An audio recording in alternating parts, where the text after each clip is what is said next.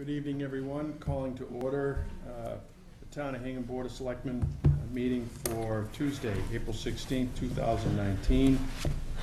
Approval of the minutes. There are no minutes tonight with respect to approving. We get right to public comment. Public comment. Hearing none. We're going to turn to the first item on the agenda, volunteer recognition.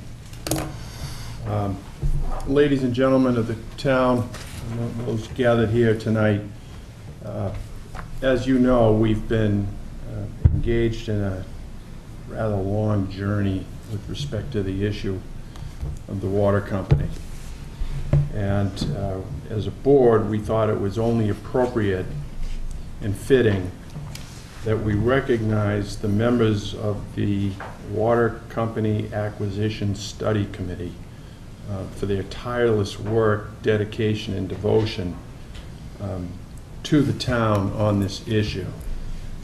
Each of these individuals volunteers, giving up of their own time, lending their substantial expertise to an issue that's perhaps one of the greatest issues that this town has ever and will ever consider.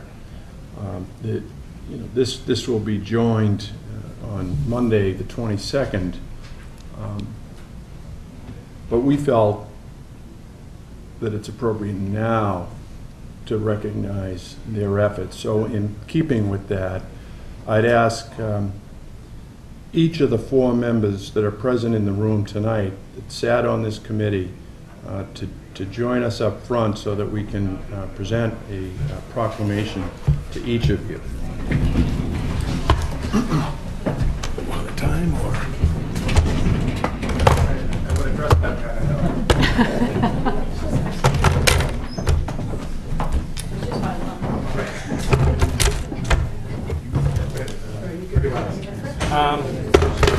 Probably going to do it out there so we can do photos. So if you guys want to just stand one at a time, or yeah, I'm going to do one at a time. we might want to all three of you go in front, and then I'll call them up. Okay. Then we get pictures. Right. Carol, I'm thinking about you in pictures. Okay. Well, if I do it, everyone together. It was together, you're in perfect. All right. You know, I think it's appropriate that we read it, and it may take a little bit of time, but we've got it. The Board of Selectmen hereby issues this proclamation for the exceptional work performed by Jonathan R. Asher. Whereas you, Jonathan R. Asher, citizen volunteer, acting as a member of the Water Company Acquisition Study Committee over the last 7 years, have superbly, capably, and unqualifiedly served the citizens of the town of Hingham in the effort to provide the public with a full and substantive understanding of the issues surrounding the acquisition of the water company known as Aquarium. Whereas you have put forth the effort and time necessary to complete this project with leadership, determination, and enthusiasm while providing prudent fiscal management without compromising quality, and whereas with a never-ending focus on the goal, you have performed your duties with skill, foresight, and patience while responding to the uninitiated with diligence, detail, grace, and good humor. And whereas you have surpassed all of the aspirations for this momentous effort with unparalleled discipline and solid judgment. And whereas this community has enjoyed the full measure of your leadership in this consequential effort of generational significance. Now therefore we, Paul K. Healy, Mary M. Power, Karen E. Johnson, Selectmen of Hingham, proclaim our heartfelt gratitude and appreciation and thanks for all you have done on our behalf, and extend to you and your family a sincere well done on behalf of the town of Hingham. Signed the 16th day of April, 2019, Paul K. Healy, Mary M. Power, Karen E. Johnson.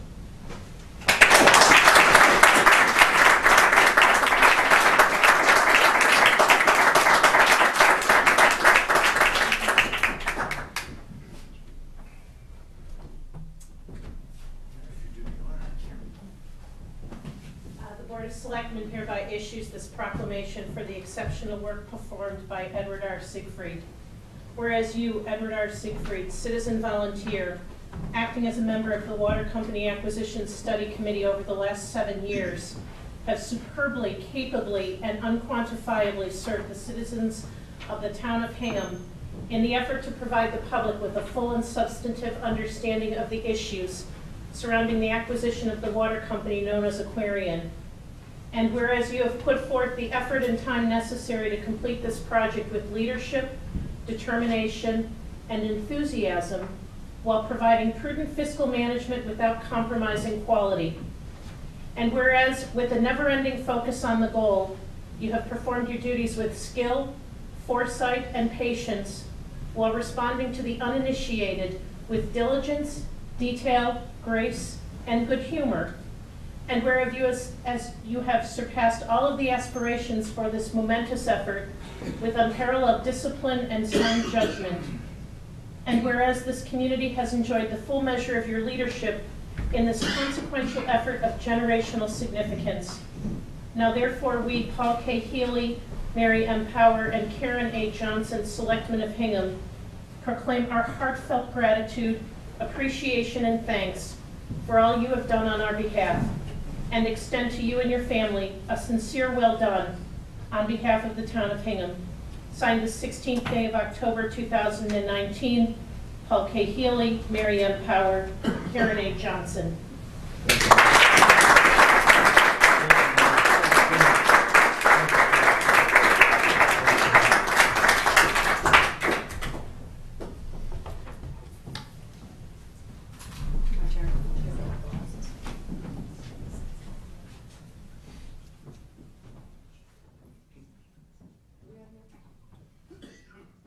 Board of Selectmen hereby issues this proclamation for the exceptional work performed by Joshua C. Crumholz. Whereas you, Joshua C. Crumholz, citizen volunteer, acting as a member of the Water Company Acquisition Study Committee over the last 7 years, have superbly, capably, and unquantifiably served the citizens of the town of Hingham in the effort to provide the public with a full and substantive understanding of the issues surrounding the acquisition of the water company known as Aquarian. And whereas you have put forth the effort and time necessary to complete this project with leadership, determination, and enthusiasm, while providing prudent fiscal management without compromising quality. And whereas, with a never-ending focus on the goal, you have performed your duties with skill, foresight, and patience, while responding to the uninitiated with diligence, detail, grace, and good humor.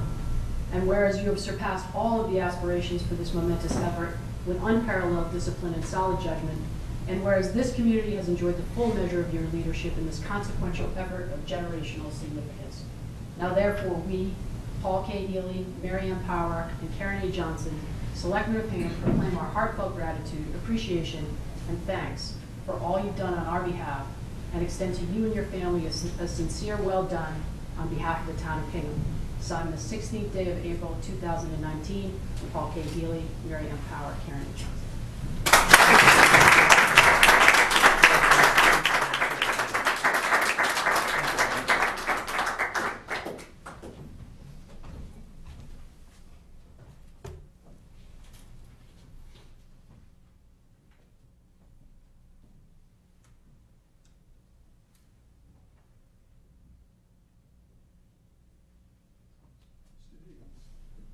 Mr. Healy, the Board of Selectmen hereby issues this proclamation for the exceptional work performed by Robert M. Higgins.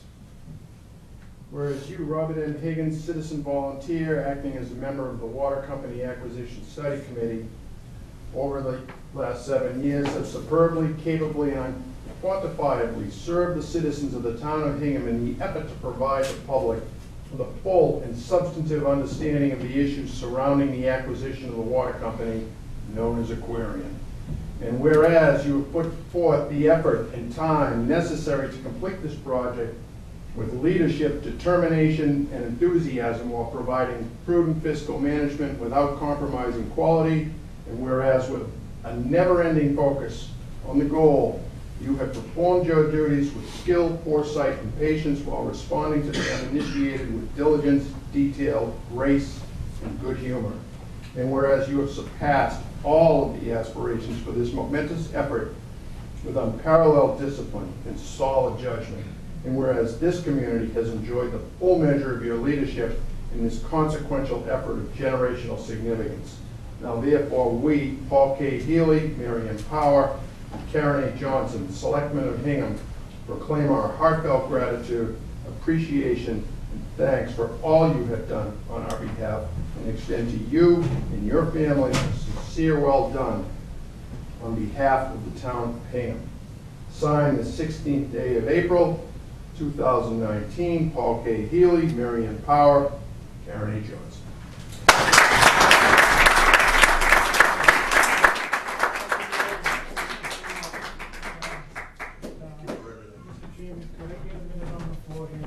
Certainly, thank you. I'll just go over here. Thank you very much, everyone.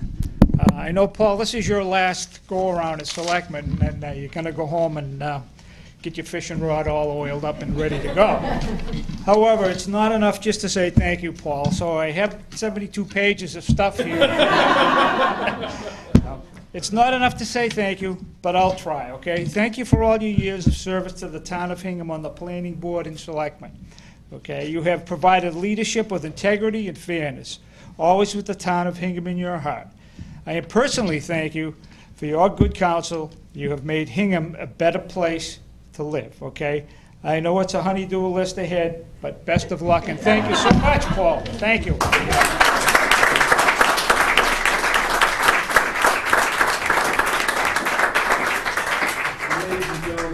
Joseph Beerworth, who couldn't join us tonight, is also going to receive a similar proclamation with our thanks. Joe is part of this committee and works so well with this team. So, thank you, gentlemen. Thank you.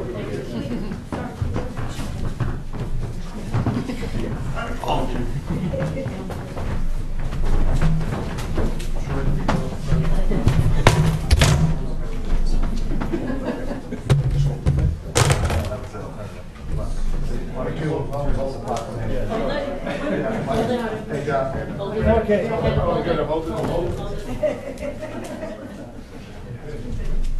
Smiling all stars. Okay, thank you. Thanks.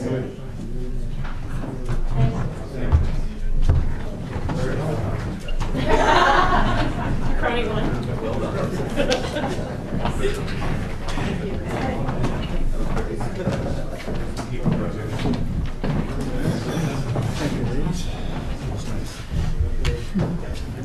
That was very nice.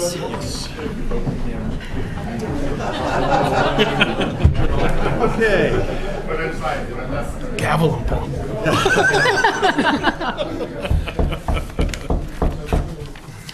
Our next item on the agenda is discussion of proposed modifications to the right-of-way and sidewalk closure related to 6 Station Street. Do we have somebody here for that? Susan, you want to come? Stand here. Counsel? I'm Richard Henderson, representing Mr. Falconari, who's with us this evening, and his landscape architect, Sean Papich. In my letter, which I wrote on January 22nd, I outlined 4 objectives of work to be done in the right-of-way, consisting of installation of brick sidewalks, landscaping and shrubbery, handicap ramps, resetting of a certain amount of curbing, and a controversial somewhere to be placed bike rack, which will be decided in the future. So rather than elaborating further as I did in the letter, I think I'll let Sean go over the plan and he can explain in detail what the objectives are. Thank you. Is that close enough for you? Be away from the microphone. No, you can. No, that's not a portable one. I'll try to do it from a distance. Well, I'm Sean Papich, Landscape Architecture, 222 North Street in Hingham. So the improvements and the modifications that are we're looking to make as a part of the project at 6 Station Street. We've got on, you do have a color rendered plan that would be helpful. We do. Big letters on it, big numbers on it. Appreciate that. Always Appreciate helpful. that. This one.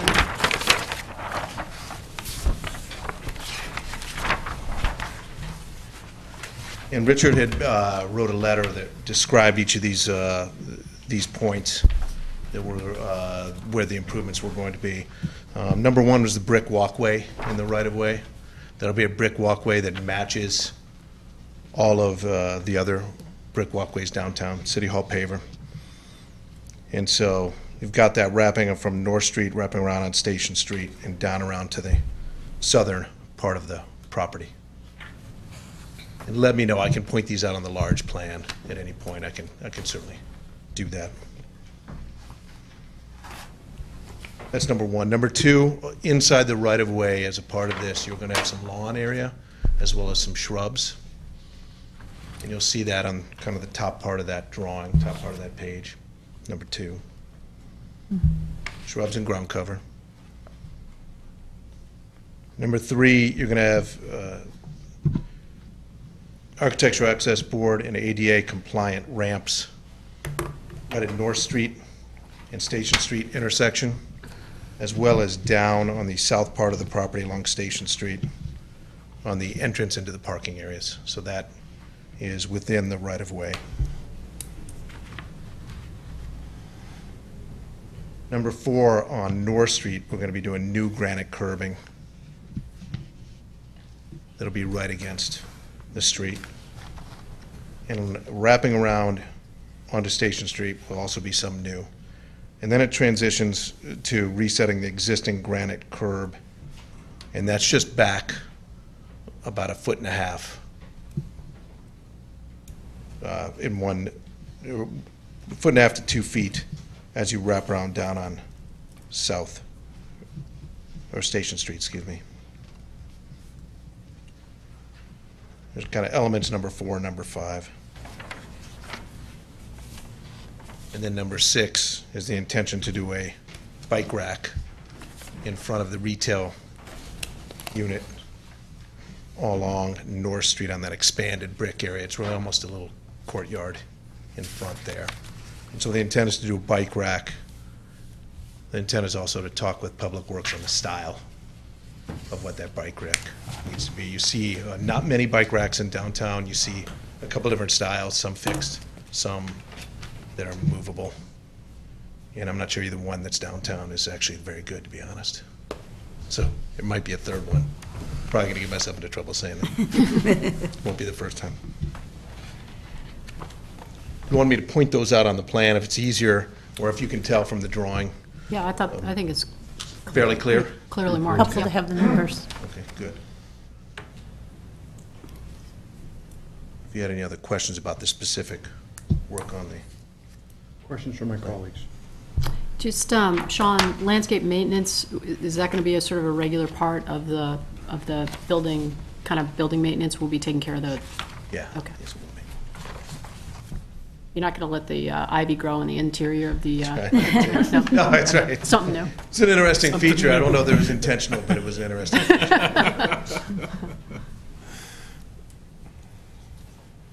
And the Public Works Tree and Park will be consulted on the nature of the shrubs and things so that, you know, they're comfortable with sight lines, everything else. Yeah, I mean, I don't think we're really having an issue with any of the site Yep. distance that we're dealing with. We went through that when we were going through everything with zoning. Okay. With planning board, I think we're in pretty good shape with the site distance triangles. Great. I should mention in my opening that the whole zoning and planning really has already been granted with Yeah. the project at 650. Okay, that's, yeah. Thank you. Everything is staying pretty low at those intersections with the parking Yep. lot and certainly along North and Station Street. Yep, thank you. Is there Yep. something you'd like to add, Yep. Counsel? So Tom had asked me to just consolidate the various board staff comments. So that involves, the planning board had submitted some comments. They had just reserved in their permit that these improvements were subject to approvals because anything inside the right-of-way is on the planning board's purview.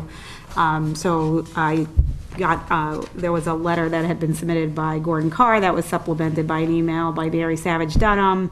I spoke at length to Randy Sylvester. Chief Olson also had some comments, not about these improvements, but about the sidewalk closure, which is the second half of what you're discussing tonight. And then Roger Fernandez, who had been tied up last week, contacted me today to talk about streetlights. And he had thought, because I think he had talked to someone on the development team maybe a few months ago, he had thought that they were incorporated, but they weren't called out in the letter or on the plan. So we had mentioned it to Mr. Falconeri tonight. He hasn't had a lot of time to respond to that. I just have a question, Sean, since you're here, and Tom actually caught this, I confess I didn't. On the ramp, right? Well, it's not on this plan, but on the plan that you emailed to us, there were little white circles, and we don't know, was that intended to be?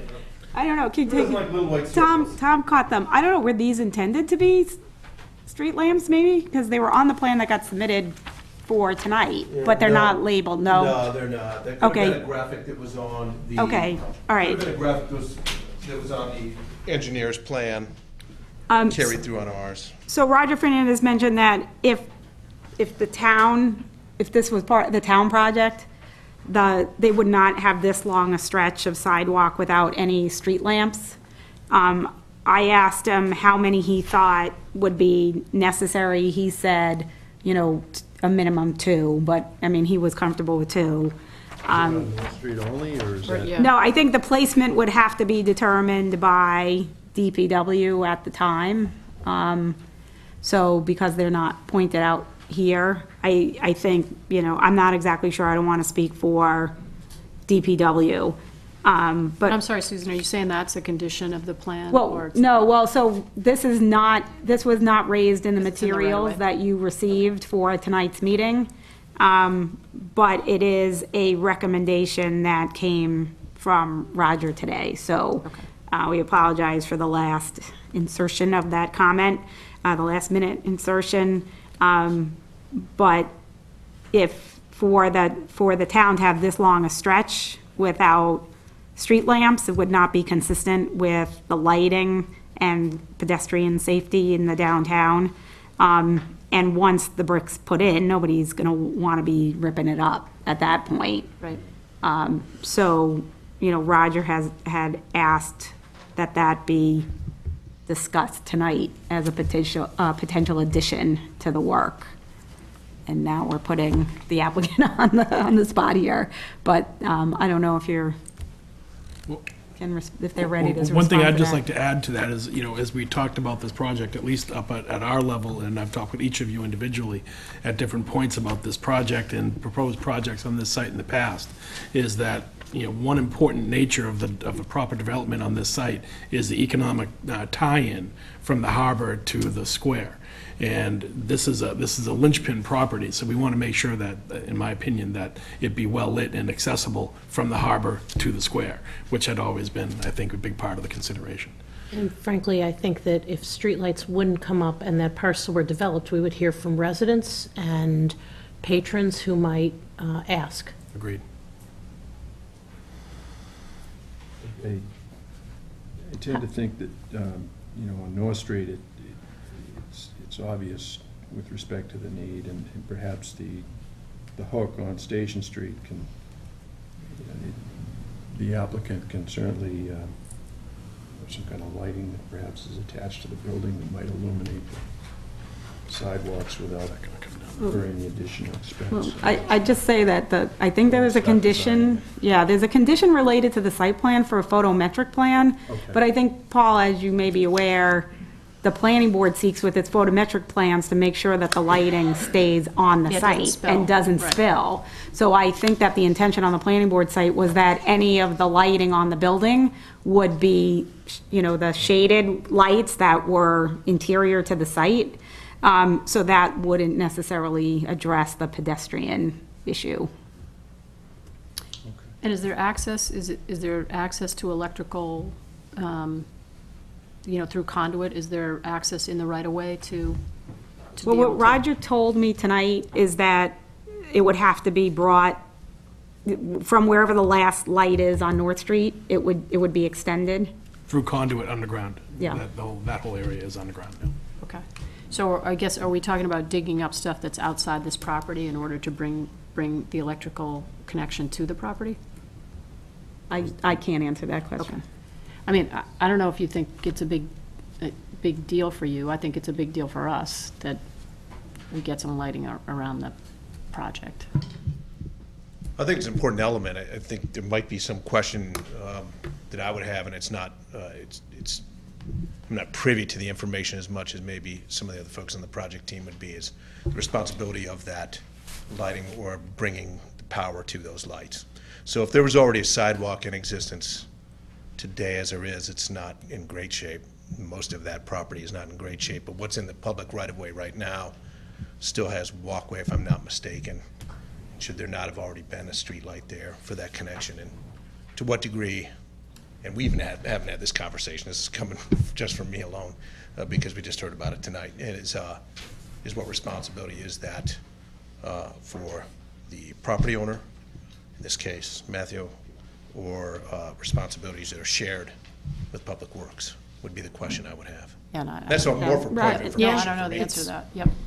What Roger did say to me is that part of the reason why this has been left the way it is because for the last few years, there was always going to be a project happening, and for the town to put all that work into the perimeter and then potentially have to be pulled up to bring in utilities or other construction related to the site, so the town did not put in those improvements because they were waiting on a project. They didn't know it would be your project, but they were waiting on a project that kept being, floated for this site. And so if the town had put in the full sidewalk, all of those, the lights, everything else, and then a developer came in to do it, it might have kind of ended up ripping up or damaging a lot of that anyway. So they did not do it when the rest of the North Street was done.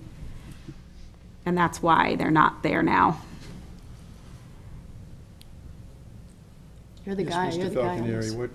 what's your view? So I agree with the sidewalks need to be done, and whether the town was intending on doing that and just prolonging it or waiting, I mean, we're fully accepting of that cost and doing that work to improve that whole corner. Perfect. Streetlights are a curveball, that we're just letting where that conduit goes, HMOP would have to get involved in it, and that's a little bit more involved than I was anticipating, quite frankly. I'm not sure where to go. Yeah, and I guess I know he needs lights. You need lights. He needs lights, but one question I guess I have is whose responsibility would it be to make sure that he can get the electrical hookup, not a technical term, to his property line? Like, is that on us? Doesn't the light company have some kind of power box in the corner there anyways? It is, it's a transformer, but I don't think they would pull off of that. So They would Roger's put that saying in the pulling same off the feed last, right. with all those lights. Because, I mean, well, Well, whatever. is this something I'm. you want to pull back on in terms of a vote here until that question's sorted out?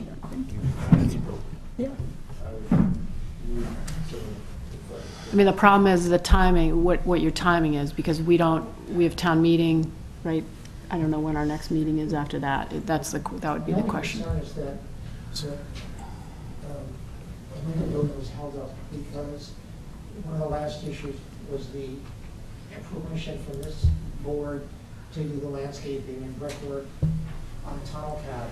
And I don't know what happened, but it actually, Mr. Clancy wouldn't get the building permit without your permission to do the work, and it got delayed for 6 to 10 months. And so I hate to keep putting it off because. Well, the tunnel cap is his own world, right? Like, this is a little, I hear you, but this is a little different. A lot than of the that tunnel. was, Yeah, some of that, yeah. my recollection on the board was that there was some approval needed from the MBTA that was outside of, kind of outside of this process. Sure. It was an impediment to the building permit. That's the only reason I'm concerned about, and I'm sure it would be in this case as well, that's all. I have an idea that might work, if you guys wanted to consider it. And obviously, Matt, you would have to consent to the idea. So part of my concern is that the DPW and engineering don't have an appropriation, obviously. This kind of work wasn't considered in their budget. But I talked to Roger tonight to get a sense of what the cost would be for these 2 streetlights if needed, and he was saying they were a couple of grand apiece, plus whatever tie-in work was necessary, the conduit and the electrical work for connecting them. I'm just wondering if maybe we can come to an agreeable condition on a cost not to exceed for that effort, and then the town could pick up the difference. He picks up what works towards that goal, call it, $6,000 or something, two for the lights, and then figure 2 to connect. That might be sufficient, and then if it's another $1,000 or $2,000, then the town would pay that balance. If that works for you guys, just an idea.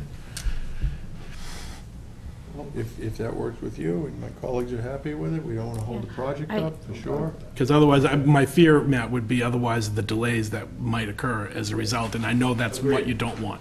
But I'm also recognizing that this is a last-second curveball for Matt, and that's not how we normally do things. So an amount not to exceed, and then if it were to exceed that amount, the town would step in? Right.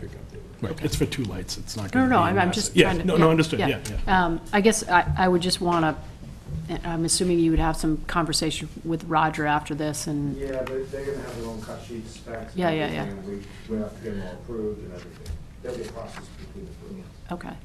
And they should all be- And Susan, putting these lights now in the project doesn't disturb any of the prior board's approvals, right? Like, No, so what they're referring to on the delay, and as far as getting building permits and that type of thing, is the planning board site plan review approval has a condition that it's subject to them receiving all the necessary approvals for this. So they don't need to go back to the board, because That's what I anything wanna that's in the right of way is within the Board of Selectmen's purview. But they have to satisfy the condition of having the approval in whatever form the selectmen elect to give it, in order for them to proceed with the project. My numbering's off here as it is. Item 6. yeah. Well, I would probably, if the numbering's off anyway, I just realized there's 2 number 4s. It would probably be number 4, and then we would change the numbers sequentially after that to 5, 6, 7. Okay. So you'll propose some language? Yeah, let me- While we're doing that, does anybody from the audience want to say anything? Oh, Mr. Watson has a question. Careful. I've just been very impressed. That's all fine. Jim Watson, 291 Rockland Street. I've just been very impressed lately with all the new lights in the square that have the period style, but are opaque at the top, so they shine only down, avoiding a light sky. And I'm just assuming that the project will have the same design lights, We anticipate that will be emulated. same like the other ones. Right. Good. Thank you. Said a different way.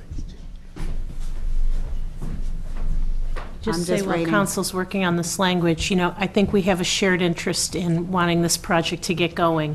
And I appreciate the cooperative way that we're kind of working together on this. And, Mr. Falconeri, I just want to take the opportunity to tell you that the Lincoln Building looks beautiful. Really beautiful. And, every time I'm driving into the square, I'm in the square with people. I've heard nothing but good things about the building. And we know that there were a lot of challenges with that. And again, we had to work in a cooperative manner on sidewalks and dumpsters and, other things like that. So we look forward to an equally successful project at 6 Station Street. And so are we talking about the sidewalk closure in connection with this as well? Yeah, well, yeah, so that's a separate discussion and a separate vote. Okay. So I'll let you finish writing that. Yeah, it'll take me But one. as she one finishes that, second. well, just to piggyback on what Mary said, I had the opportunity to walk down there with Michelle the other day, and it's not just the building, Matt, it's the cap out back it's been reclaimed, it's usable again. That was in poor condition for quite a while, and it just looks beautiful. It really does, yeah. Coming together. Yeah, it is. It's nice to see a responsive developer.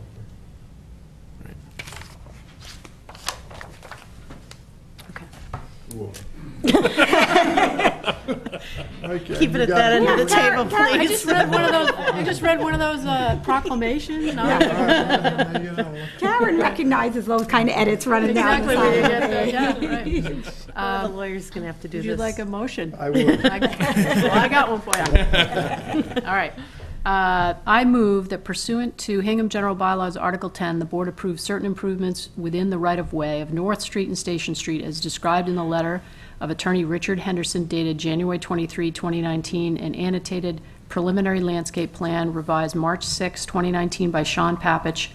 The improvements, subject to the following conditions. Number 1, the brick walkway and vertical granite curbing modifications number 1, 4, and 5 shall be installed with town-approved materials and to town standards. Number 2, AAB, ADA compliant ramps shall be constructed in accordance with applicable accessibility laws and regulations. Number 3, the type and location of the proposed bike rack shall be subject to approval by the Department of Public Works prior to installation. Number 4, the improvements shall include the installation of 2 street lamps consistent with town materials and standards, provided that the cost to the applicant shall not exceed $6,000, with the remainder of such cost to be borne by the town, if any. Number 5, the improvements shall be subject to the inspection by and approval of the Board of Selectmen or its designee, except as expressly provided herein with respect to the landscaped areas as herein defined. Upon the town's written approval of the improvements shall become the responsibility of the town. Number 6, approval of the installation of the landscaped areas in the right-of-way. Modification number 2, the landscaped areas shall constitute a revocable, non-exclusive license and shall not be deemed to confer easement rights or any other right or interest in the right-of-way. The landscaped areas shall be maintained by the owner of 6 Station Street, its successors and assigns, the owner, in a neat and presentable manner. This license is revocable by the town in whole or in part at any time with or without cause upon written notice to the owner. Upon such revocation, the area of the right-of-way comprised of the landscaped areas shall, to the extent of the revocation, become the responsibility of the town and may be modified by the town in the town's sole discretion. Number 7, the town shall not be responsible or liable for any damage to the property or injury to persons arising from the claim of any person during the installation of the improvements. By undertaking the improvements, the owner shall be deemed to have agreed to indemnify and hold the town harmless with respect to any costs or damages, including without limitation the town's cost of enforcement of this license and reasonable attorney's fees and costs arising from the claim of any person alleging personal injury or damage to property as a result of A, the installation or condition of the improvements prior to the town's approval thereof, and B, the condition of the landscaped areas within the maintenance, the condition of the landscaped areas with the maintenance of the landscaped areas, so long as the license remains in effect. Second. Something's missing. but Discussion, close hearing enough. none, all those in favor? Aye. Next. Closure. Sidewalk. Do we Good need to job. do something with that? The sidewalk closure? No, that last sentence? Yeah, Did I- we do. Okay. The condition, My condition is it. We could maybe do it as. oh, I think it's with respect to the maintenance, of the landscaped areas. It's, so the idea here is, on the hardscape, once it's done, and it's been approved by the town, it's the town's. Yep. The landscape area, Randy's concern was grass needs to be taken care of. Right. And that's not something DPW want to be responsible for. Right. They have expressed interest in maintaining that area, so the indemnification language goes to the installation of the improvements at the time they're happening, so someone gets injured while that's being installed. Yep. And B goes to the condition of the landscaped areas. If someone says, they didn't maintain that and I tripped and fell, and someone sues the town for tripping and falling on the grass, then that would be, so it's going to So we just need with respect to the maintenance of the landscaped areas. So Sally, can you, we'll give you this language. I'll give you, I just She's got it marked up. I It just doesn't marked it, so substantively. I'll give you the correction. Right, okay. Right. Okay. Yep. Okay. Okay, so that was, the next piece of it is the sidewalk closure, and there's a set of 3 plans that you all received. The first one shows the fence within, this is phase 1, shows the fence within the property line, so there's no relief needed there. The second one is a partial closure of the sidewalk on the North Street side, and you can see that there's a long dash line that's skinny, and then there's the fatter, shorter dash line, that's the fence. So it's just outside the property line.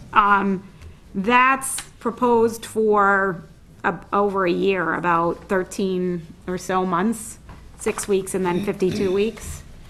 So that's a little over a year.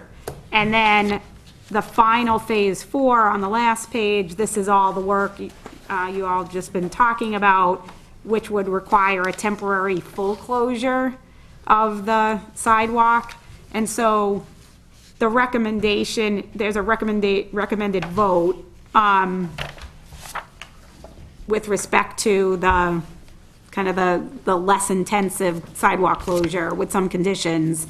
But then there's a condition that they return to the Board of Selectmen before the full sidewalk closure, because that's going to take a lot more pedestrian coordination, that type of thing. That's what I was going to say. Because we almost need to cross people, right? Right, because there's a crosswalk right before the Station Street, but if people need to cross here and then they need to get back over, Yeah. there's no crosswalks. Yeah. So I think that's going to require more coordination with the police department and DPW. Yeah. And it's over a year away. So the thought was that prior to commencement of phase 4, the applicant would come back to work on the logistics with police beforehand. You'll have a better sense of your timing and Absolutely. all Yeah. that stuff. Makes sense. It might be sooner, or it might be a Yep. little Right. behind. Depends on- Yep. So the one open point is it has here 4 weeks and then 52 weeks. So there's in the proposed vote that you have in front of you, there's a bracket right now. When a similar vote was taken for the Lincoln Building, the time that commenced for the closure was issuance of a building permit, kind of as the trigger to start the period running. And so that's been proposed, if that works. But then the length, whether the board wanted to say for a certain number of months, or if you wanted to put in a date certain, after which the applicant would have to come back to extend it beyond that. But, I mean, they are proposing here about 13 and a half months. 62 weeks? Is that right? Yeah, it's 58 weeks for phase 2 and 3. Okay. So I don't know, however the board wants to So they don't insert need the our blanket. approval for phase 1? Not for phase 1, Got right. it. Okay. Motion? Well, we need a time date. frame. I don't know if you want a date or number of months from the date on the issuance of the. So, have you, can I ask a question? Sure. I mean, maybe this is all just preliminary, but I think as phase 2 and 3 come along, we're gonna wanna make sure that the downtown merchants on that end of North Street in particular, that could be, affected by pedestrian traffic along there, just know that this is going on and understand the timing and all of that stuff. Similar to the square, I think we just wanted to make sure everybody had a clear understanding of when stuff was gonna close down and how people were gonna access. And does this, would phase 2 or 3 affect any parking, or no, because it's all, No, it's really all contained within these hash lines. okay. Right, and so what Randy had asked for, and it's a condition to the vote, that during this period, that 4 feet of width be left on the sidewalk. So the fence is not all the way to the edge of the sidewalk. You can Okay. see the arrows Yeah, going yeah, so back and people can forth. go, okay. And Randy thought it's pretty wide there, the sidewalk. It's much wider than anywhere else on North Street. He thought 4 feet would give them enough room to be into the sidewalk, but enough room to meet accessibility. So someone on a wheelchair could still get by on the sidewalk, even with the fence partially on the sidewalk. Okay. And if the date that commences the period would start the period with respect to phase 1 as well, or, so they pulled a building permit, Right. They're gonna start working on the phase 1 piece of this. That's gonna take a month, unless I'm misunderstanding this. So they're a month in, and then they need an additional 58 weeks. But it's still commencing. That's accurate. Yep. So basically, we get a permit, we start shortly thereafter, and those first, I'm anticipating roughly 4 weeks to demolish the existing structure and prep the site. Yep. All of which is not impacting any of the sidewalk Yep. whatsoever, our fence as well on our property. And then starting at the beginning of phase 2, we have to, in order to get our foundation in, we have to move it to the existing sidewalk. But as Susan was saying, at no point will we ever Completely close that. impede, we'll preserve 48 inches or better Okay, at all times. okay. Until the time comes to rip all those sidewalks up and determine which Yep. is at a point unknown at this point. Yep. I just want to make sure if pulling the building permit starts the clock, that whatever date we Right. set accommodates that month Right. where they, Which would include phase 1, I think. right, so is it's what more I'm like hearing. 62 weeks in total, like in terms of setting that date out, you know what I'm saying? You wanted, 15 months would build in an extra 2 weeks of leeway. So if you just said 15 months from the date of the issuance of the building permit, that gives them the extra 2 weeks Yeah, I mean, at the back I guess end. where I'm coming from on this is, had we not had the experience we had with you before, I would be a little less confident in granting you this 15 months, but I also feel like if we had some questions, you'd come back and talk to us, and so I don't know. I'm right with you, yeah. You're in meeting rooms a lot, so. We know where to find you. I would say that the cooperation and trust that we've established with one another is, I think, giving the board confidence to do this for 15 months. Because otherwise, it's a long time, right? Okay? I don't have anything to add to that. You make a motion? Please. I'll make a motion that pursuant to Hingham General Bylaws, Article 10, the board approve the request of Falconary Construction to close a portion of the public sidewalk with the public way of North Street directly abutting the property at 6 Station Street, as shown on the plan, site phasing plan, Phase 2 and 3 construction plan, dated January 8th, 2019, prepared by Strekalowski Architecture, Inc., for a period commencing as of the date of issuance of the building permit for this property and continuing for 15 months, subject to the following conditions. 1, a minimum width of 4 feet shall be maintained between the fence and the curb along North Street. 2, an extension of the extent of sidewalk closure or the period of sidewalk closure shall be subject to further approval by the Board of Selectmen. 3, all dumpsters, construction materials, and construction vehicles shall be located within the fenced area on the site and not permitted within any public right-of-way or the Station Street parking lot. And number 4, all construction worker vehicles shall be restricted to the striped parking spaces along the railroad right-of-way in the Station Street parking lot. Second. All in favor? Aye. I'll just note one last thing that was in your notes, but it's not something that the board has to take action on. There were a number of recommendations with respect to dealing with traffic calming issues, potentially a parking space on North Street that came out of the planning board review process and the peer review process with Jeff Dirk. And in talking to Randy, his recommendation is that all of those recommendations for review be referred to the traffic committee, and the traffic committee can, if they think anything should happen, could refer it to the Board of Selectmen for action. So that was Makes the last sense. piece of it. Thank you.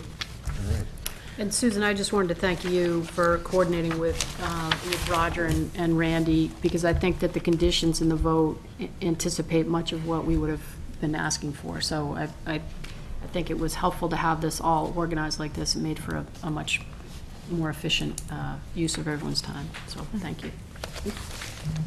Thank you, Council. Yeah, okay. Thanks for coming in. you. Appreciate it. Thank you. And we have an emergency parking lot. conversation goes off a little bit, maybe we can take Senator O'Connor and Representative Machino in hot order, invite them to join us at the table here. See they're here. So, be so kind Thanks, to Susan. join us for our annual legislative update. Senator? Thank you.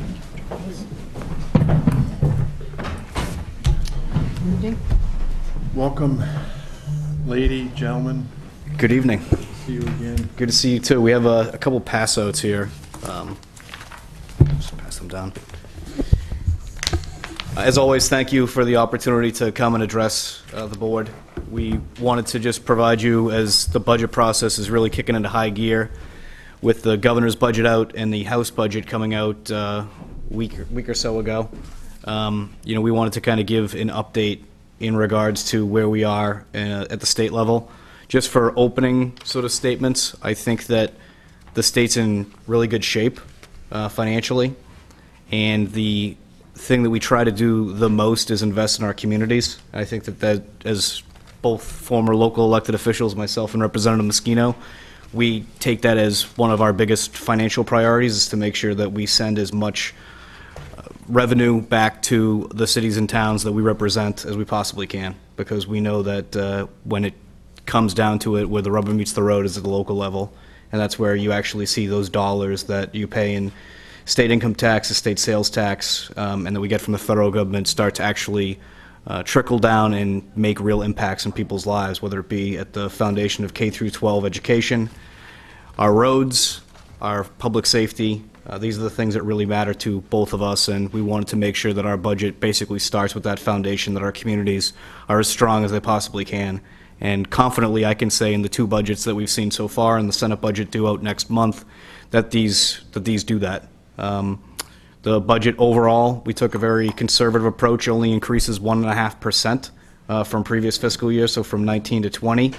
But there's, as we'll get into the presentation, there's more than that in increases to our local communities. So I'll pass it over to Representative Moschino, my partner in government, and we know that Representative Murphy, who wanted to be here tonight, couldn't be. He had some family obligations, but he does send obviously his support for all the work that is being done here in Hingham. And Representative Moschino. That's all right. Don't break it. There you go. Don't break it. No, I just also wanted to say it's always good to be here. It's always good to be with our selectmen and our selectwomen, especially a town that is so well run. And it's a pleasure to work with each and every one of you and with all of the town staff. So we are in full budget mode on the House side. The budget came out last Wednesday. We filed a series of amendments. I think it was something like, it was a crazy amount, like 1,500 amendments, all looking at the various components of the budget and where to add things in and to bring things up into what we consider to be balanced. But I have to say that in looking at the House's pass on the budget, it's really, and I would say this was the case last year with the budget as well, is that it's very much focused on people and services, really getting the money back into the towns, really enabling through local aid to really do the work of the communities. And I think you saw that across the budget last session for both the House and the Senate, and you'll see that, I think, again this way. Right now, I would say that I would agree that we've taken a very conservative approach towards the consensus revenue figure. That's done early, or actually it's done at the end of the year last year, and I think that it's a good number, and you'll see us sticking very closely to that. It represents a modest increase that tracks with the kinds of revenues that we've seen coming in, and I'm sure you saw in the paper that the House has excluded what they consider to be some of the more controversial things like the gaming, because for us it's important that when we put that budget out, that it be grounded, it be real, and that we not subject the communities to 9C cuts if we don't need to, that it really be something that you can rely on.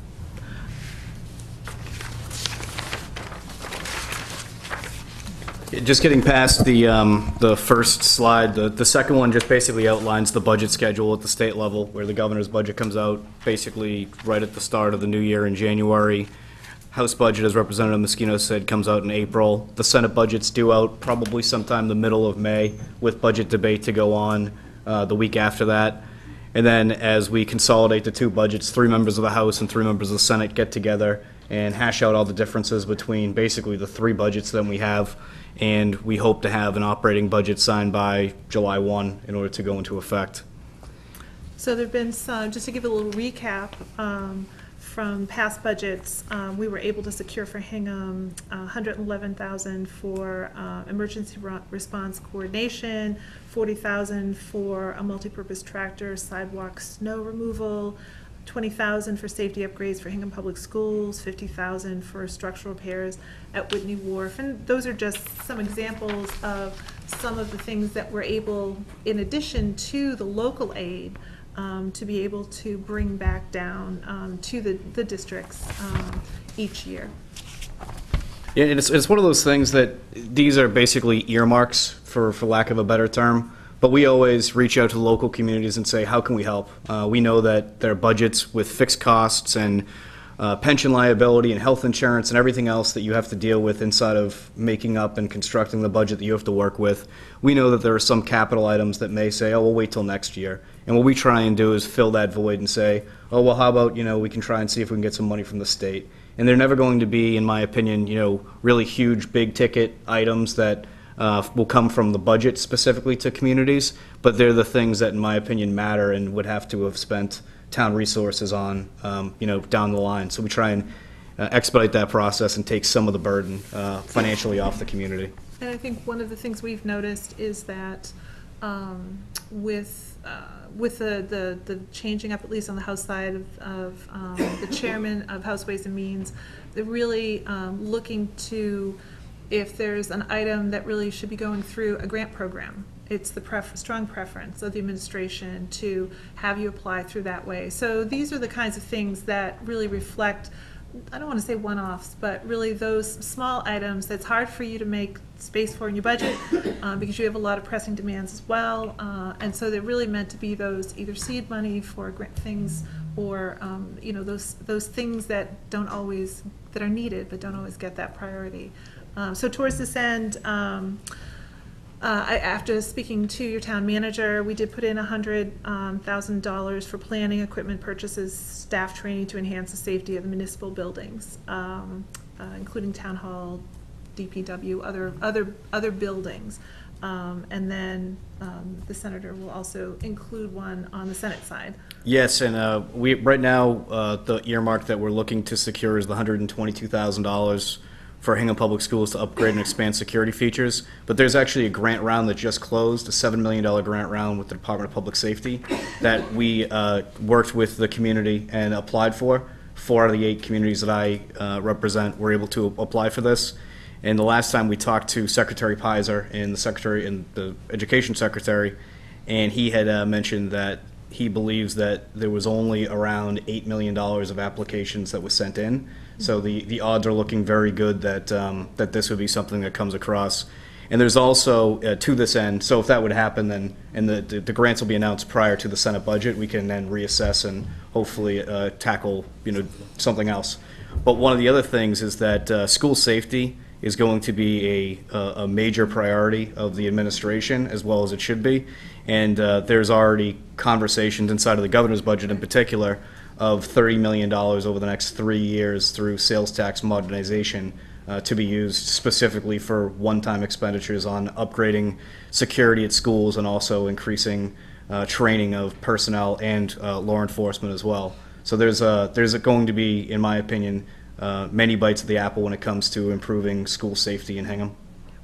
One thing to just be aware of is, I don't know if it affects it, but our buses are leased. So I don't quite know how that potentially affects any sort of security upgrades to the assets themselves. John Ferris will be a good person to help on that. Yeah, and when we dealt with that in Cohasset too, where they lease their buses as well, and a lot of it's now these 360 cameras in the buses that are sort of what communities want to have seeing their buses that monitor everything. So we'll definitely look into see what the sort of how we can. Didn't know if contractually there were any extra, levels of approval or any extra complexities. Yeah, makes sense. That's a good point.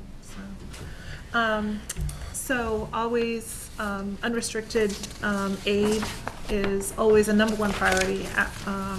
And so this year we've seen, true to form, an increase over last year.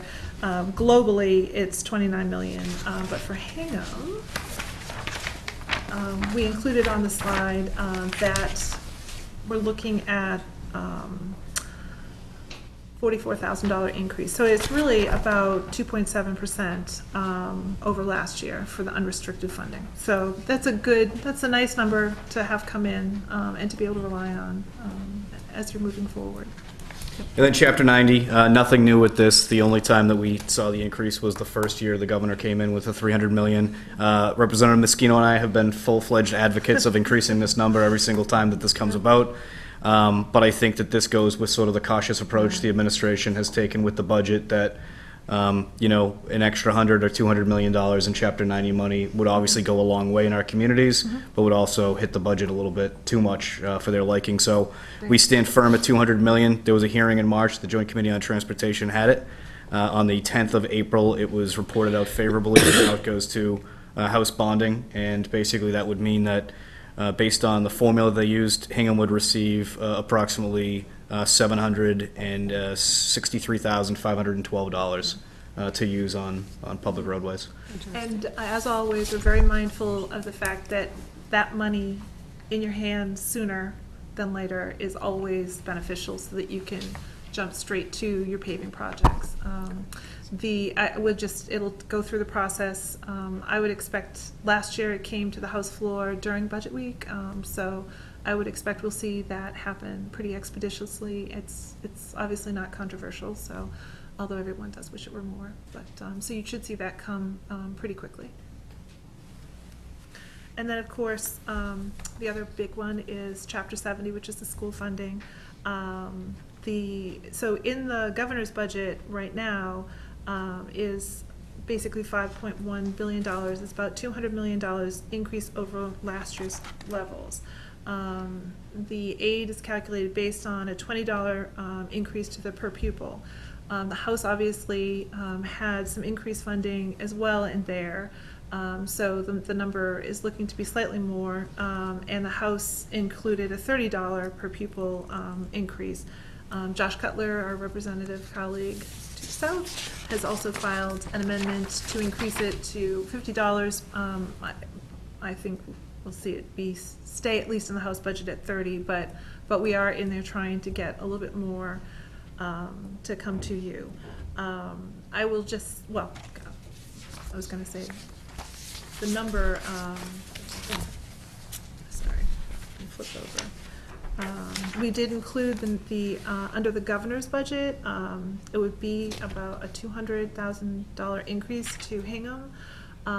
Obviously, Chapter 70 is under discussion for the foundation formula review. So there's a series of bills that you'll see. So the governor put out his proposal, the House has a proposal, the Senate has a proposal, and they all are focused on each of the components, but they treat them somewhat differently. So under different proposals, you will see some different budget scenarios coming out in terms of aid. But I think the message, the takeaway message, is that both the House and Senate are committed to finding a way to fund that.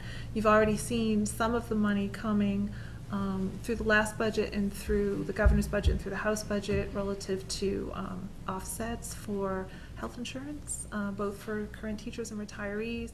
I think that's probably one of the bigger nuts for us on our side. But at a minimum, under the House budget, under the governor's budget, I mean, I think you can count on, at a minimum, this cycle as that legislation and the formula discussions develop. Yeah, and education reform is definitely happening. It's just everyone's at the table right now. The governor has a proposal out there. The Senate and the House basically agreed to move it forward last legislative session. It got stalled in conference committee. I was actually one of the conferees where we met for well over 40 hours, basically in the waning days of the legislative session to try and come up with a solution for this. Unfortunately, it wasn't to be had. But basically, that the message out of that was this next legislative session, we are absolutely going to reform education, and it's in 4 components, 4 kind of buckets. It's healthcare, English language learners, special education, and then economically disadvantaged school districts. So when we were looking at this, basically they kind of put each school district into a certain decile, and they work back from these deciles to basically say where the appropriation the correct appropriation of funds should go inside of the communities who experience the most economically disadvantaged children. And that's going to be, in my opinion, where a lot of the conversation with this is involved. I think that the other 3 buckets are kind of resolved, that health insurance we've already made a commitment to. English learners has been amazing steps forward by the Look Act. We were repealed basically the 2002 ballot question that mandated sheltered English immersion. And then the third part was special education. I mean, obviously, that everyone wants to do as much as we possibly can, which actually leads to the next point, which is circuit breaker. And we were able to get the number from DESE today about what the circuit breaker reimbursement for this current fiscal year is going to be. And it's going to be 74.2%. Which is obviously just 0.8% below what we want it to be, but that's a real commitment, in my opinion, that the state continues to make. Whereas in some years past, in previous administrations even, this has been a number that fluctuates way too much, and this number is obviously a huge driver of what the education budget's going to be. And that, with that said, it's also an 11.2% increase from last year in the proposed budget in the House. It's a $323.9 million, which is dedicated to circuit breaker, and that number fluctuates as far as once we get the bills in and once we realize the actual costs of out-of-school placements.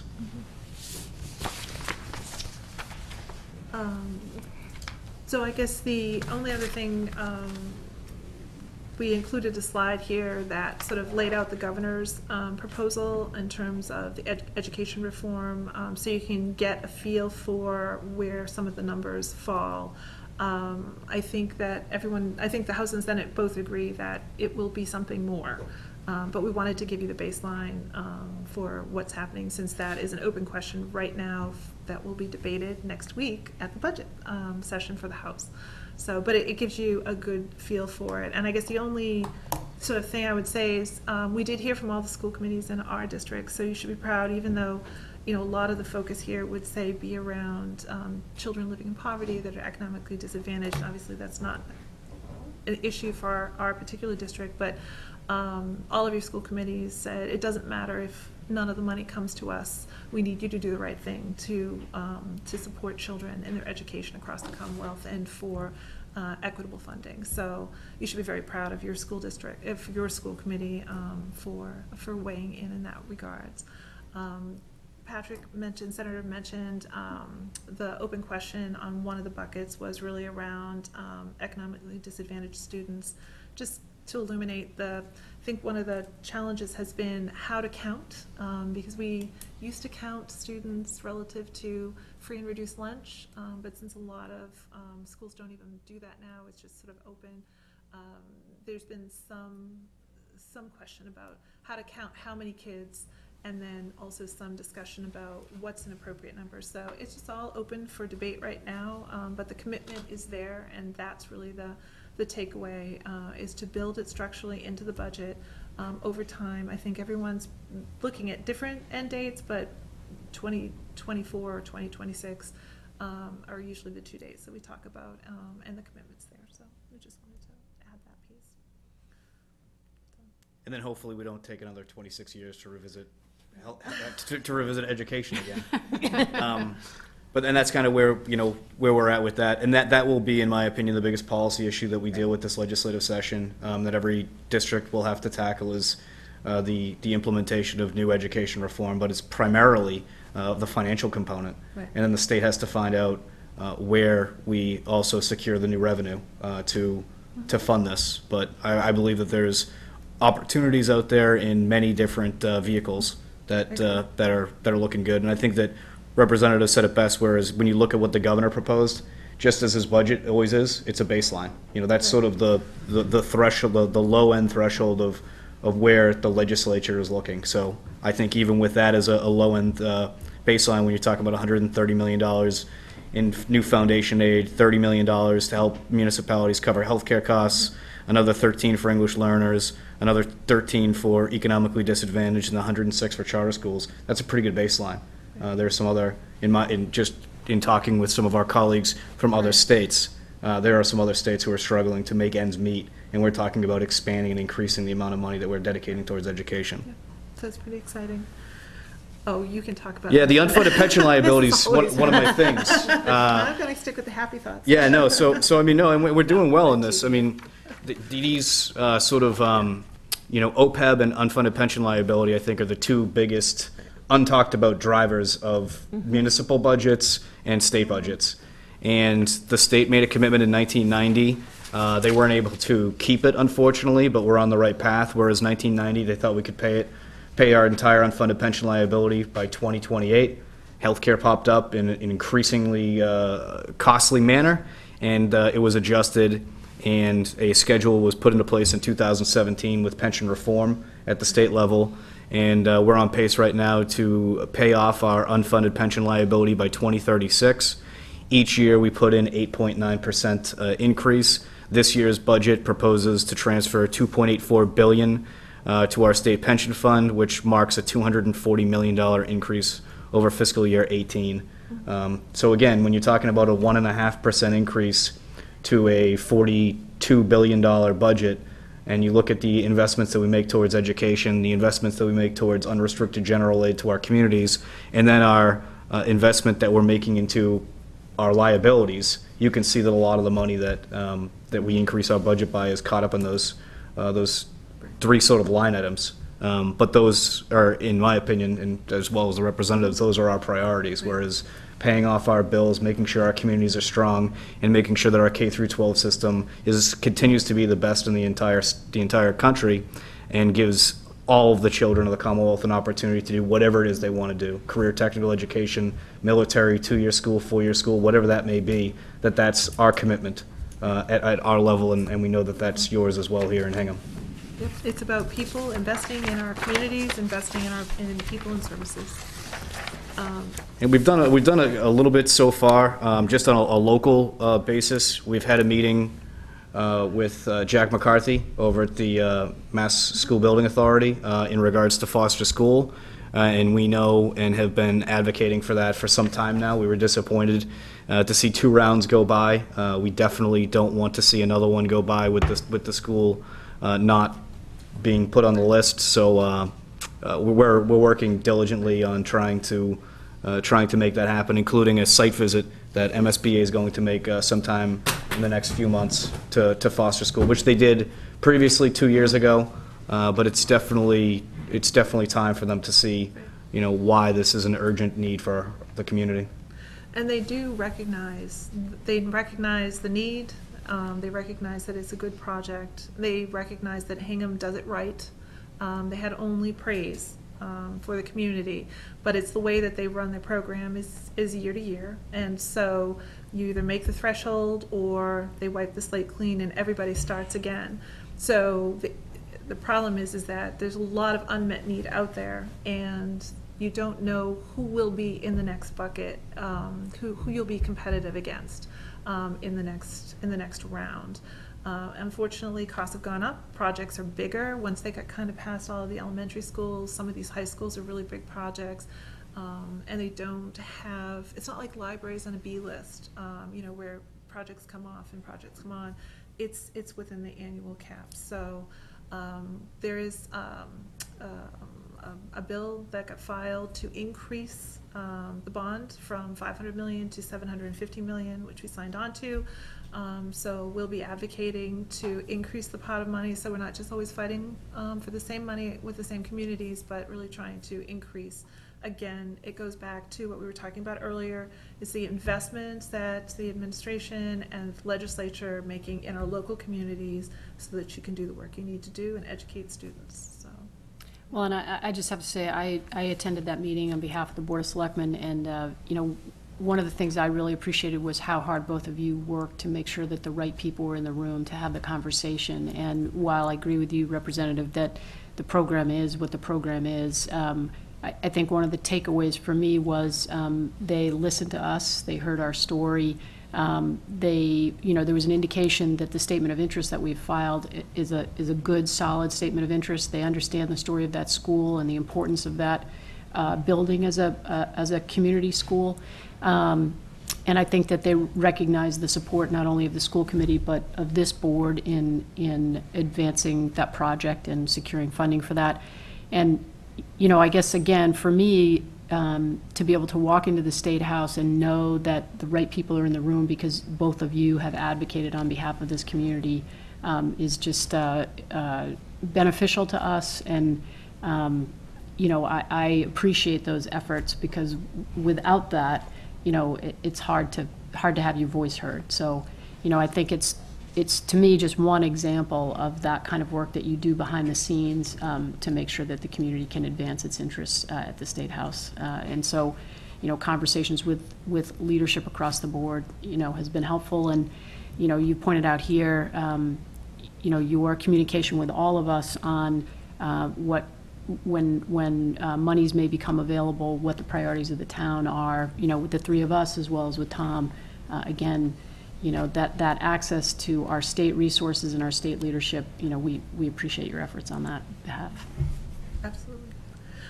So I think the other thing we wanted to sort of add was that we were talking earlier about the foundation review and sort of projects, things, big initiatives that didn't get quite across the finish line at the end, and as you know, everything resets and bills get refiled again with the beginning of the new legislative session. But we have seen the House and Senate very willing to just go right back to some of the things that didn't quite get across, and we just wanted to mention a few that happened to come up this past month. One was lifting the cap on kids, which is the welfare benefits reform. You know, I think we all agree that what benefits go to a child shouldn't have to do with the birth order. That was one. LIHEAP, which is fuel assistance funding. The House and Senate, we voted $30 million, and I did just read that the administration released the first $19 million of that. So it's just an example of some of the programs and some of the legislative initiatives that didn't quite make it last time round. And what you've seen is legislature going right back to it, having early hearings, really picking up where the discussion left off in last session, and really a commitment there to getting good policy work done. So. Yeah, and I think just to add on to that, again, what's different, in my opinion, from what we do in Massachusetts and what is done elsewhere when it comes to government is that bipartisan public policy is alive and well in Massachusetts, and I think that it leads towards a really strong government where you have conversations rather than arguments. And right. I really enjoy working with my colleague in order to achieve not only the goals for our communities, but for the Commonwealth. And we're very lucky. We have a good South Shore delegation that works very collaboratively on all of our issues, on our shared issues, but also supporting in our own districts. So it's actually really been great. So. That's great to hear. I would just you know, say thank you for all that you do for the community.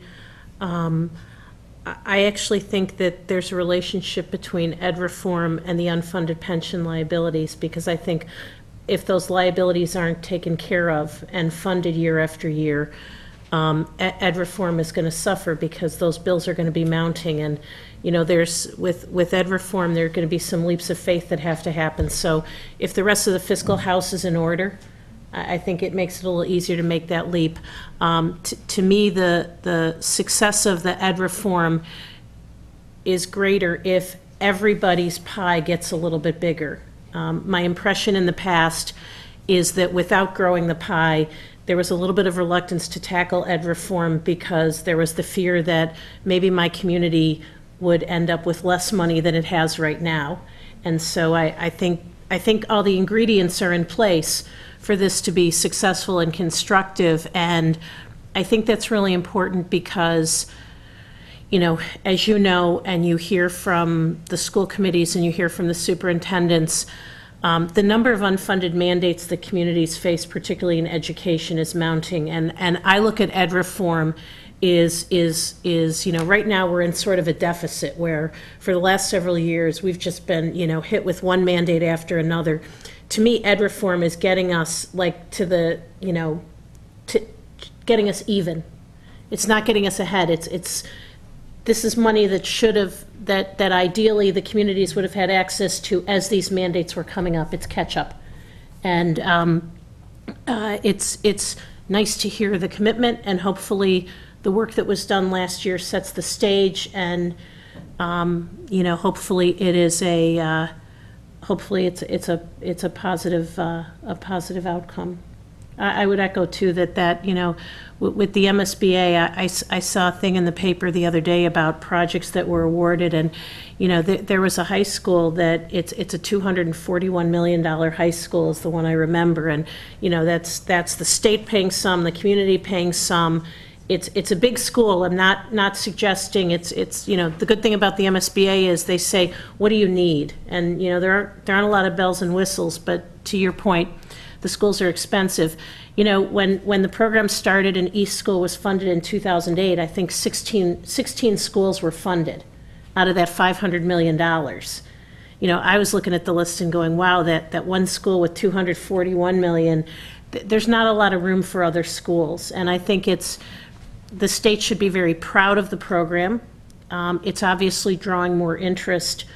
But to your point, in the last 11 years, the costs of building schools has increased. And so it's more competition for those funds. And I'm sure there are many other communities who are in our circumstance where we're applied, we're hoping. But to me, part of ed reform, I'm glad that, you know, we're sort of looking at the MSBA as well. Maybe it's not $750 million in 1 year, you know, maybe it's $50 million over each of the next 5 years or something. I think any bit would help. One thing I said to my successor is make sure you keep the potholes filled, and to that end, I'm excited about the fact that we've submitted our design for the 3A corridor to the state, so we're moving along there. We appreciate any support that either one of you could give us on that. I think we were well received for the collaboration we showed with the town hall and to a lesser extent Cohasset. So I'm hoping that materializes in the next couple of years. We're always happy to, well, any project that you have on the tip as it goes through the design build process, we're always happy to either write a letter to go with you and advocate. And when you bring one of us with you, that means you get to jump to the front of the line and present first, so keep that in mind. Good tip. No, I know that's a longstanding public safety project for you and for the chief, so and we're happy to support, happy to help out. Anybody who would like to question, comment? Okay, well, thank you. Thank you very much. Before we go, we have one last item Of business? to take care of. Mhm. That's you, Mr. Chairman. You don't mind if we embarrass you just a little? Do you want to go? Well, Do you want to stand up, actually, Paul? Come on. Come over there, or? Sure. Yeah. Go to, Go in the middle. Yeah, we'll go into the middle. Come on.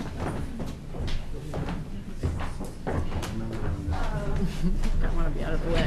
What's that? I'm just trying to be on the way. Come on. Come on, man. Well, no, it's just that, you know, I know there's a tradition in Hingham of, you know, one or two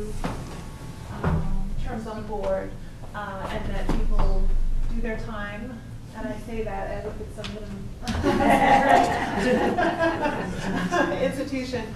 But in all seriousness, I think that your service to the town of Hingham over the years in so many different capacities.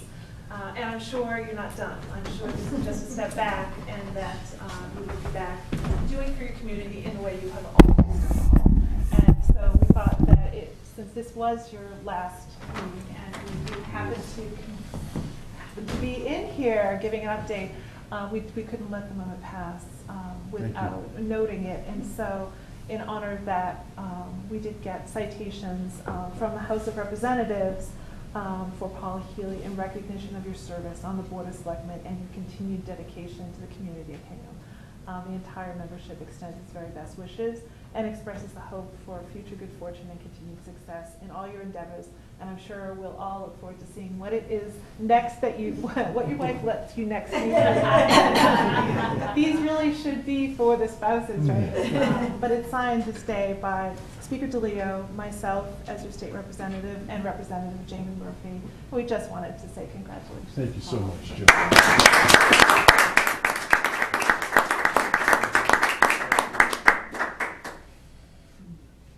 Paul, we did a resolution, coming into the Senate in the special election. You've been nothing but kind, and you truly are a gentleman. As are you. Oh, I appreciate that. But going to these events and going to these meetings and being able to hear you speak, I was really struck at one Eagle Scout recently when you spoke to a gentleman who helped out with the GAR Hall, and I think presented him a book.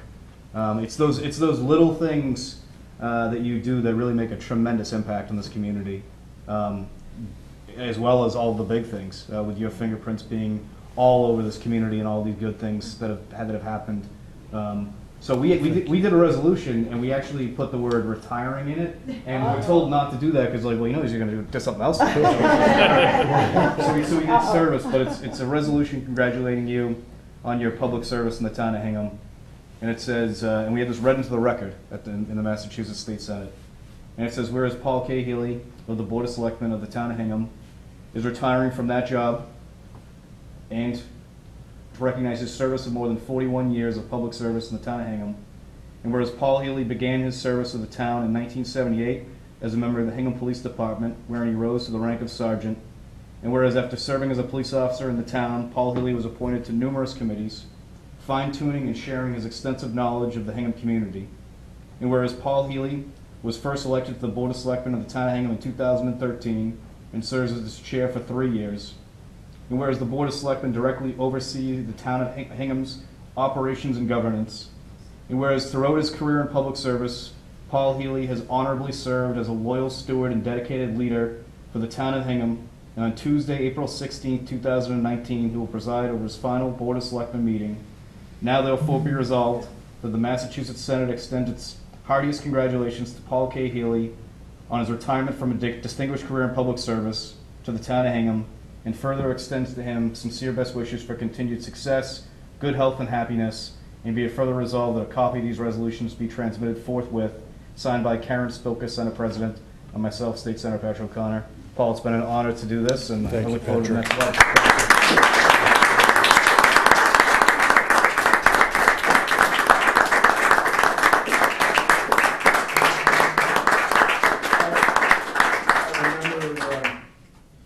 Standing by while Brewster Brufo received this, and I really never thought this day would come, but here it is. So thank you both.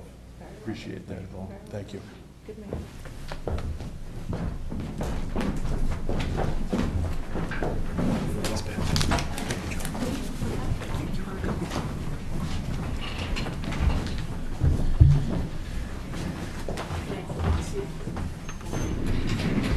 All right, ladies and gentlemen, thank you for that.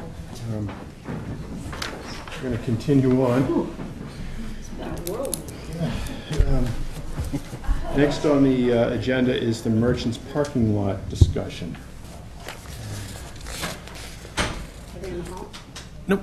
So Michelle will probably walk you through the nuts and bolts of this. Great. All right, so if I could direct your attention to the aerial map we have of Merchants Parking Lot in your packets. Merchants Parking Lot is the lot that's located behind 29 Main Street. And it stretches from Main Street over to Central Street. It is a private lot that's currently owned by BJ Selenko and her sister, and BJ's here with us tonight. Welcome. Hi, how are you? Thank you for coming. And the town's ability to use this lot as a municipal parking lot is governed by a 2002 license agreement with the owners that states that the town shall take custody and control of the premises for municipal parking purposes and will keep and maintain the premises for those purposes. So the town has been working for about the last year and a half or so with Ms. Selenko to try to develop and execute a plan to undertake some maintenance of the lot, since no significant maintenance of the lot has been done in the last 20 years or so. So as part of that broader plan to do some crack sealing and place a top coat over the lot and restripe it, we've been talking with the owner and have, with engineering staff, developed this plan that you're looking at. The request that's before the board tonight is, when we undertake this restriping of the lot, is to designate 12 parking spaces that sort of abut the edges of Ms. Selenko's building and reserve those for tenants of her building only. As part of this plan last fall, or in about August or so, at the owner's request, the town issued parking placards for the tenants, the 5 businesses that are in 29 Main Street, which would allow them to park in the lot without restrictions. They wouldn't be subject to the 3-hour parking limit.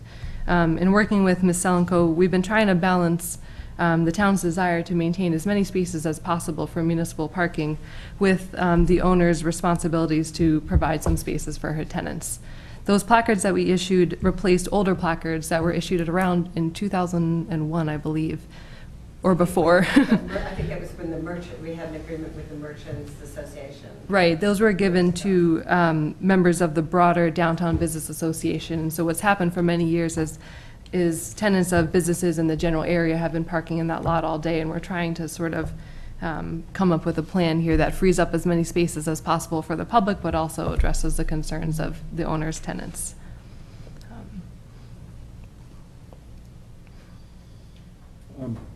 First of all, I'd like to thank you very much for your generosity for allowing the town to use it as public parking. You know, it's something I think some people just take for granted, and we don't. I think a lot of people think that we are taking something away from the town, and I'm saying, no, we are here, but it's good for the town of Hingham. It's good for our tenants, and that's really good for us. Thank you. So it's got to be a win-win for everybody. But because of the change of the types of businesses that have come into the center of town, it's my tenants come at 8 o'clock in the morning, there's no spaces for them, and then people are there all day long. I mean, people are parking there all day and then going somewhere else. And so we have to figure that out. That's what we're trying to do. And at Chief Olson's suggestion, these 12 designated spaces would be restricted to tenant parking only during the hours of 8 a.m. to 7 p.m. daily, so that folks could park there before and afterwards. How has the informal practice, which are the signs that are existing, has that helped? Those just recently, very recently went in. Okay. We just put those up, and that's what we're kind of talking about tonight, which is we want to make sure that that's. And these are shared, they look like shared placards among the tenants? That's right. So each tenant, so we have Paul, you might X wanna number of them, they are numbered. They've been assigned to the businesses, not to the individual employees, to be Ma'am, shared among. Just so that the audience at home can hear what you're saying, would you be kind enough just to go to the mic so we can get the explanation on the air? Usually have a pretty bellowing voice, most people hear it. Just ask my kids. And so is the idea then, with formalizing this, having placards in place, that the police could then ticket folks who are violating this? That is So we can't really do it now because it's not properly striped. We don't have a kind of organized approach to it, but then you'd be able to check to make sure that the people who are parking in the spot have the tenant placard. Is that the? Correct, yes. Okay. We want to make sure that the only way the center of Hingham survives is if people come to the center of Hingham to do their shopping and their businesses. If merchants are parking there all day long, or if electricians are parking there, which they have been all day long, then there's no spaces for people to come and go. So that's our concern. But by the same token, you need your tenants to have Absolutely, certain access. yeah. Yep. Okay. You know, one of the things that, I'm sure council will agree with me on this one, when we were working on developing the shipyard, and as well as South Hingham, we wanted to preserve the vitality of the square, and we realized how delicate it is. So I can truly respect what you're trying to accomplish here, and think that it's entirely reasonable. So Thank you, I appreciate that. Michelle, can you, are there spots on the, as you're looking at the drawing, on the right side, it looks like there's some doubled up spots there? There are some tandem spots there, Okay. and that's sort of formalizing an informal practice by her tenants already. So Ms. Ellenco's thought in here is sort of give the quote-unquote crappy Crummy spots spots. along the building. Let's give the crummy For spots to the tenants tenants, right? Because who let's give coordinate. the better spots to the people who are coming in. Right. that's a slight. It is, yep, but you know what? Let's use whatever we can, right? Right, okay. Absolutely. And has the Downtown Association been made aware of this, just so everybody knows? So we started conversations about this 2 years ago, no, 2 years ago, August. You're being I think it was. generous, yeah. As always. Well, I have to say, I mean, I do have to say, you know, Chief Olson, who I always call Officer Olson, so sorry.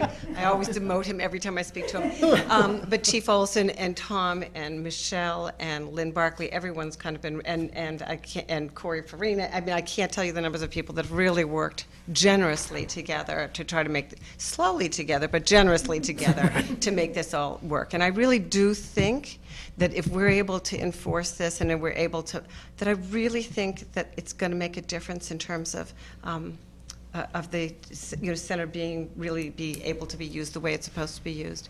I think it's going to make some people who've been parking there all day long pretty unhappy, but it's really, I think, for the benefit of the town. And we continue to be, my sister and I continue to be very, very committed to continuing this. You should pray for our long lives, because we are committed to this. Well, and I like the notion that DPW is going to be down there making some improvements and doing some seal coating, because I also think the, clear demarcation of where the spots are will be helpful as well. Yeah. The town, I'm blocking on the engineer's name, but he had Roger also. Fernandez. Who was it? Roger Fernandez. Yeah, he was terrific, and we were trying to figure out if we could just eke out a few more, to try, and I think we got rid of a dumpster that somebody was using, so I think we've got a few more spaces than we had before. Well, you've worked really hard on this, and as Paul said, we appreciate the commitment to the square. Yeah. For sure. And then finally, I just, and I think I have to say that Chief Olson has said, look, we don't want to ticket people if they're, if they're not really aware. So I still do think that we should maybe, and this is for under discussion, to, give maybe in the beginning people some warnings before giving them tickets, right? Like you don't want, Socialize it, for sure. Yeah, let's Lay it get out let's get another something in the newspaper maybe. Just I called a number of the local owners in the neighborhood, so I think we've done what you can do, right? Yeah. And Lynn has been involved from the Downtown Association from the beginning, with me and Betty, and now me and Michelle. Okay. So, do you have any questions at all, or? No, We're open to being, I think Tom and Michelle and Chief Olson, we're all very flexible. So if this works out, excellent. If it doesn't, we're just going to come back and we're going to fix it again until it works. So I like that attitude. It seems like a really appropriate step, and I think it's just an example of how, we all have a common goal here, and, keeping that in mind helps us figure out, what a good step is. And I just wouldn't if you put those signs up, I wouldn't let it go too long without, if you've got some violators in there, I know sometimes when I always see those signs, I wonder, okay, are they really ticketing, or, are those just kind of signs to scare me? I think don't let too much time elapse, because, look at him. He's got his ticket book. Easy, Tiger. I will also say that, with the opening of the Heritage Museum, which, we all knew was going to draw traffic to the square, it's bringing some vitality, but with it comes the challenge of parking for everybody. This is the second time tonight we're addressing the economic vitality of downtown, of the square, and it's a wonderful project. It's all good. Yeah. Absolutely. That's great. Absolutely. Can we take a Thank you for motion? your Well, thank you guys patience very with much. us. Yeah. I move that in accordance with Section 3 of the license agreement dated October 15, 2002, the board approved the designation of 12 parking spaces in the Merchants parking lot as shown on a plan entitled Merchants Parking Lot Designated Parking Plan dated April 16, 2019, for tenant use only during the hours of 8 a.m. through 7 p.m. Second. Discussion, hearing none. All those in favor? Aye. Thank you. Thank you so much. Thank you for coming in. Nice to meet you. Thank you. Thank you.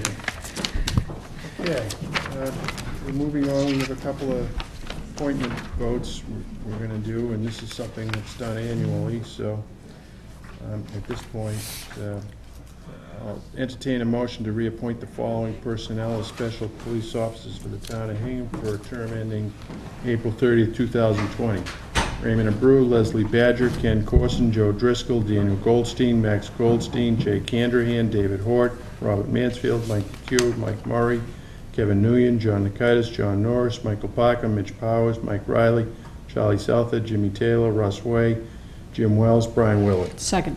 All those in favor? Aye. Entertain a motion to appoint the following officers as court prosecutors and backups for Hingham District Court for a term ending April 30th, 2020. Hull PD, Officer Mike Flaherty, Detective Daniel Dunn. Hanover PD, Sergeant Daniel Salvucci, Sergeant Timothy Kane. Rockland PD, Officer Sean Brundage, Officer Jeffrey Dorenzo, Officer Joseph Zielinski. Situate PD, Sergeant Ken Bates, Sergeant James Bullman, Sergeant James Gilmartin, Detective Owen Kirkbride. Norwell PD, Sergeant William Pastoris. Second. All those in favor? Aye. Entertain a motion to appoint the following detectives as agents for the Board of Selectmen to enforce the laws of the Liquor Control Act and the Alcoholic Beverages Control Commission regulations for all licensed liquor establishments in the town of Hingham for a term ending April 30th, 2020. Detective Sergeant Phil Emmett, Detective Phil Tracy, Detective Dan Larry. So moved. Second. All in favor? Aye. Okay, that concludes business of the board for April 16th, 2019. As we customarily do, we go around the table. Michelle, I want to thank you for the work you did on the Merchants lot. I thought that went really smooth, and Thank you. it was good to get that behind us. Anything you'd like to add? Well, Mr. Healy, since it's your last meeting, I just want to say it's been a pleasure and a privilege to work with you. I'm really grateful that my career in Hingham started under the guidance of this board. You have an incredible record of service with the community, and I appreciate the time you took with me to take me on a tour of town and try to share your, some of your knowledge of the town's history and character and culture with me. I will definitely miss your particular flavor of stewardship and statesmanship here. Well said. But I wish you well in your next adventure. I think it will not be too far from us. And yes, just thank you for everything. Thank you. Thomas. You know, I've said it earlier, and I won't get into mushiness today, but Paul, you're an outstanding selectman, an outstanding steward of this town. You love this town.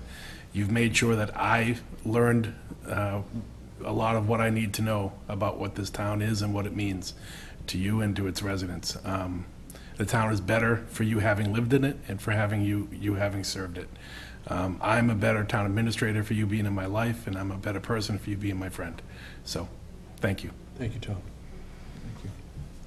Wow, I don't know how to follow that one.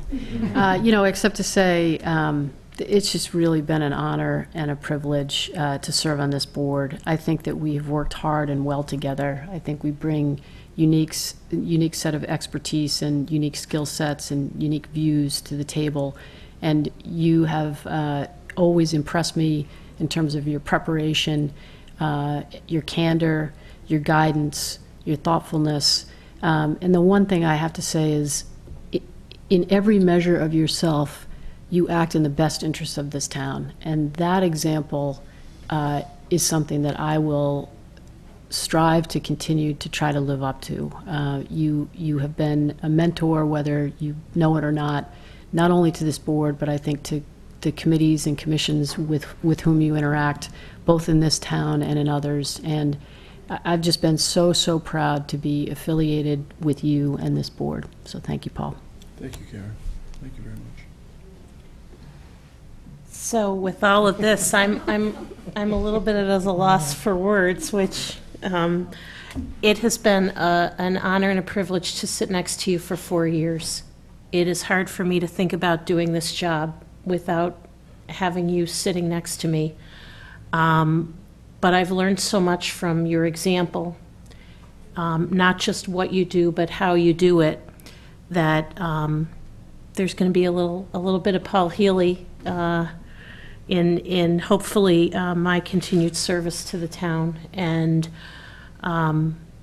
I think Hingham is just so fortunate to have dedicated volunteers, and the Healy family and is just an example for all of us. And that's not just you, but that's Esther, who served so well on the school committee. It's the example that you've set for your children who are, you know, in the community and doing things in the community. And the Healy family reminds us that this town is really built on volunteers, and I'm so grateful for the opportunity to, you know, to work with you. And it will be fun to walk by 209 Main Street during the 4th of July parade.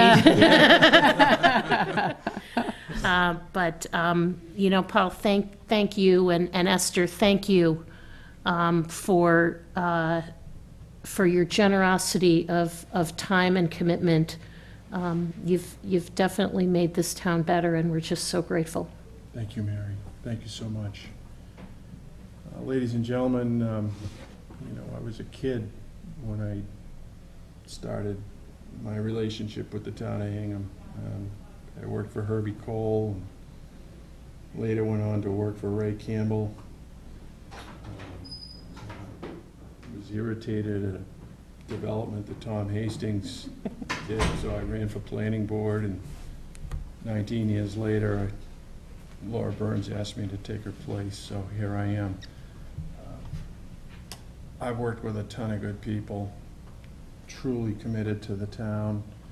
I've sat on some great boards, none finer than the one I'm on right now. You know, I honestly don't think that the water company issue would have reached the point it has without the committed effort of my colleagues on either side of me, the hard work of our town administrator, assistant town administrator. There's a lot of people that, you know, I'm grateful for working so well with me, and having a sense of humor about some of my quirks and ways. You know, serving the town is contagious, and you know, to me this has been a labor of love. I have truly enjoyed it. I've tried to pass that sense of contribution to my children, some of whom serve their country as we speak. We live in a great town, ladies and gentlemen. We have something special here. This is a place where people want to come to live, and you know, the work of town government is part of what makes that happen.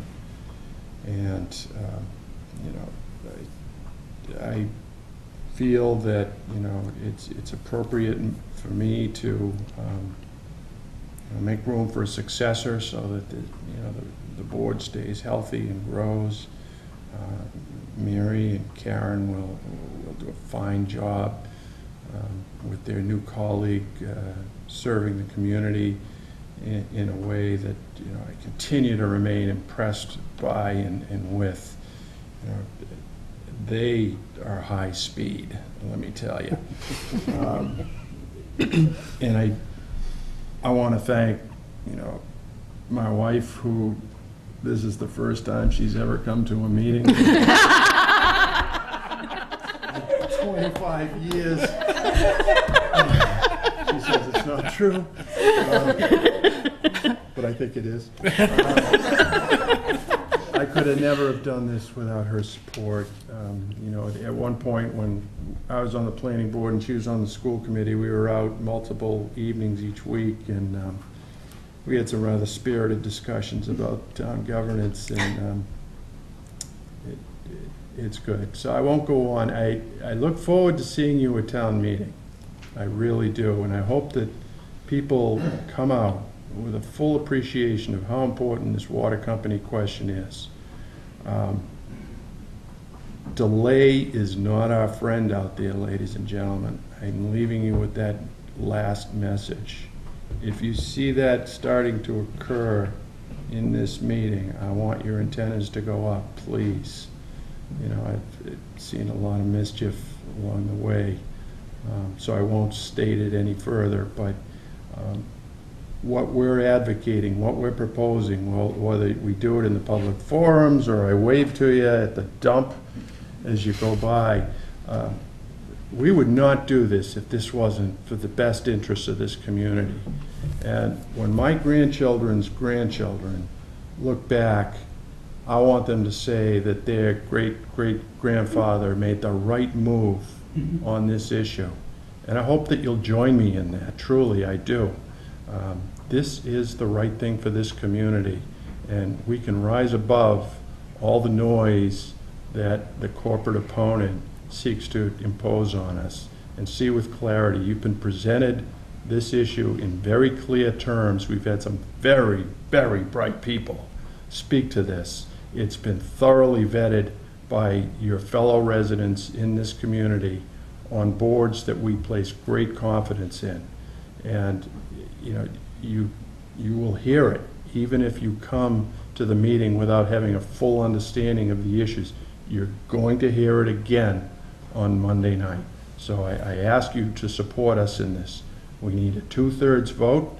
As a member of the planning board, we routinely did 2/3 votes over the years on zoning articles, and sometimes they were opposed, but never with the kind of ferocity that we've seen, whether it's through paid canvassers that are hitting our neighborhoods, with full-page ads in the Hingham Journal, a newspaper I once loved. This is real, and I just urge you not to be distracted by all the smoke and mirrors that are coming from the opposition on this issue. So with that, I'll bid you farewell. This is my last time that I'll be in this seat, but it has been an honor and a privilege to serve you in behalf of the town of Hingham. I'll entertain a motion to adjourn. So moved. Second. All those in favor? Aye. Good night, everyone.